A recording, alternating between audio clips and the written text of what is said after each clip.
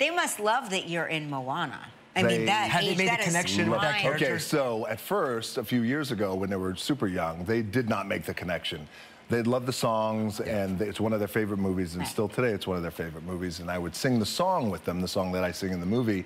And I said, you know that Daddy's Maui, right? And they would be like, shut up, no, he's not. And they never believed it until now. So now they know that Daddy's Maui, and they're really actually quite proud. And it's pretty cool because both of them now at 6 and 4, they're starting to understand their little interpretations of what fame is. So when we go out in public, they get, which actually is a beautiful thing. I like this part about them. I love it, actually.